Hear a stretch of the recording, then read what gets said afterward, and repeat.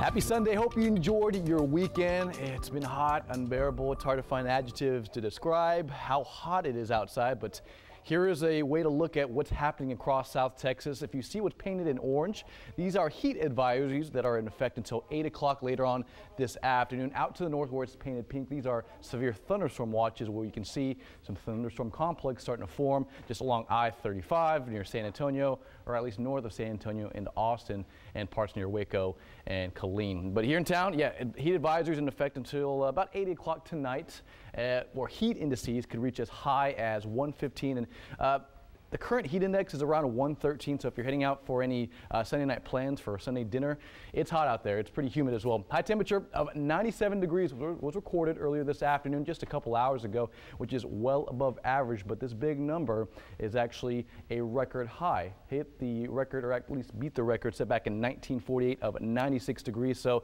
a mini heat wave is on our hands, and we're still dealing with the heat tonight.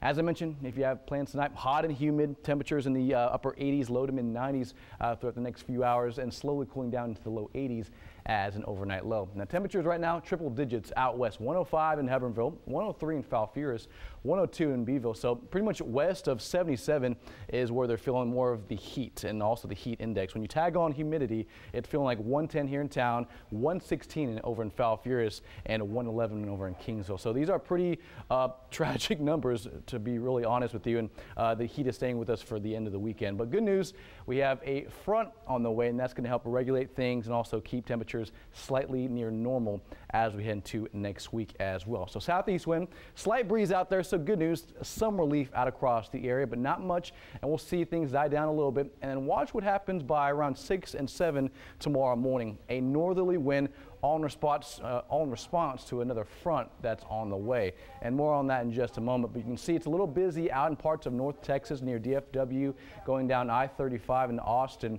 And some of these complexes are holding together. These thunderstorms are holding together off a boundary that's in the Panhandle right now. And also some good energy working out from the west near Big Bend, also into Del Rio, Val Verde County, and along the Rio Grande. We'll watch some of this actually work into the coastal bend.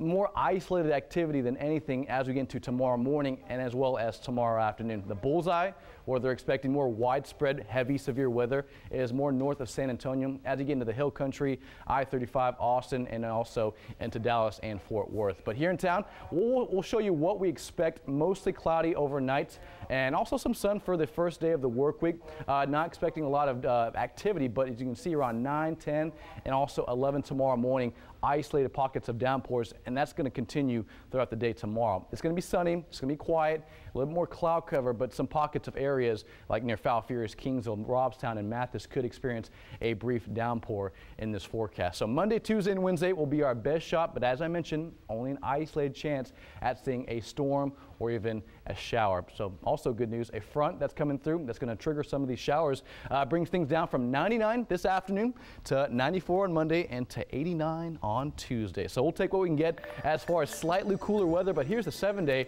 Yeah, rain chances from tomorrow into Wednesday, and then clearing out nicely by Thursday and Friday. So near 100 today and near 89 on Tuesday. Wow. So better weather is on the way, yeah. I promise. Okay, already hitting the triple digits almost. Already, and it's summer, it's June, so we'll take what we can get. All right, thanks a lot, Ryan. And Travis Green is up next with sports.